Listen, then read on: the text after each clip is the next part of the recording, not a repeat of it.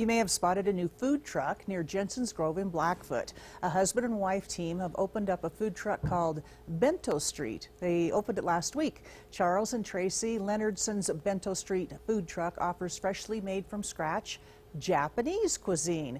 Having lived in Portland, Washington, where there are so many good food trucks in different varieties, they decided they wanted to bring a new, not so common taste back to Idaho.